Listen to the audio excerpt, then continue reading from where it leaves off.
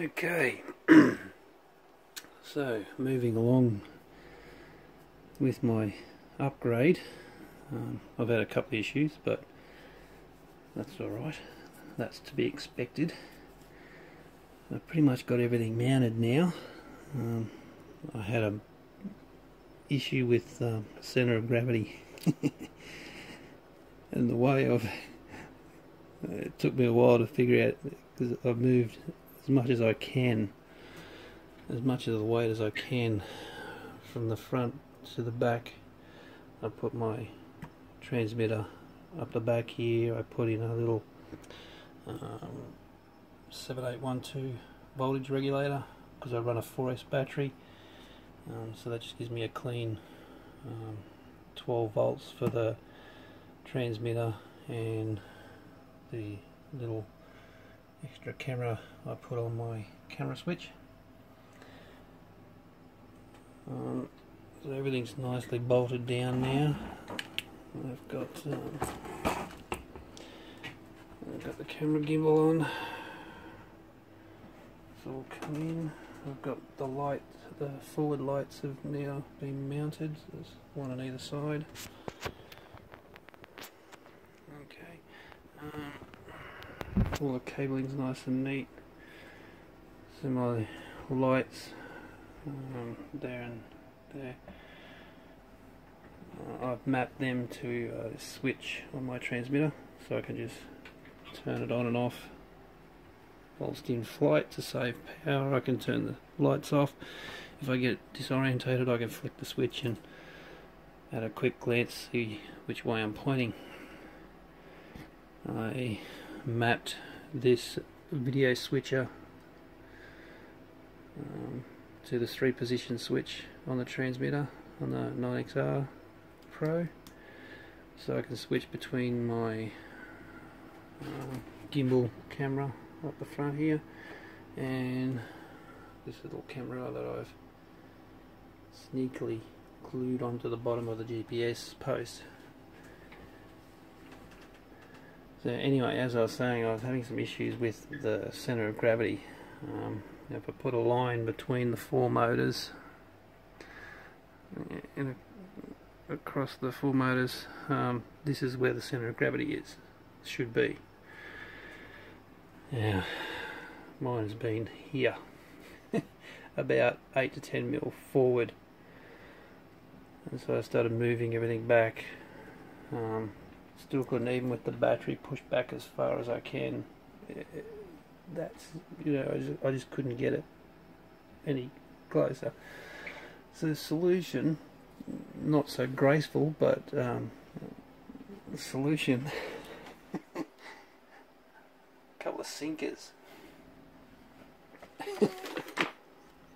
I haven't fixed them properly yet, but yeah, I just put a couple of sinkers in on each leg at the back here, and now the centre of gravity is perfect. It's spot on, exactly where it should be.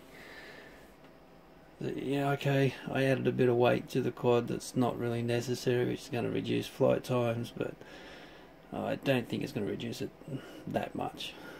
Not with a 8000 mAh 4S with 14-inch props. On the old build, on this one, I was getting, you know, a good 18 minutes flight time, and this is a lighter frame, so I should, even with the sinkers added, I think the weight's going to end up being about the same as the old one now. And I've actually added a couple of bits that I didn't have before, like the 12 volt regulator. I added the video switch. I've added a relay for the lights. I put a bigger U back in. I had this little 5 volt regulator in the old build, and I've put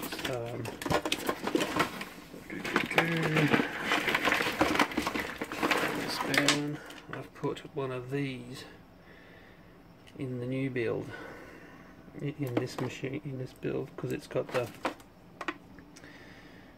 2 amp switched output from the transmitter, because I've got the FrSky 9X, is it 8XR or whatever it is, receiver, and I've set that up beyond that so I can use all 16 channels. So 8 channels are coming through S-Bus into the Pixhawk, and the other 8 channels are mapped to the PWM pins. So I get 9 through to 16 on there. So I've mapped this one up to channel 9, and I've mapped this to channel 10.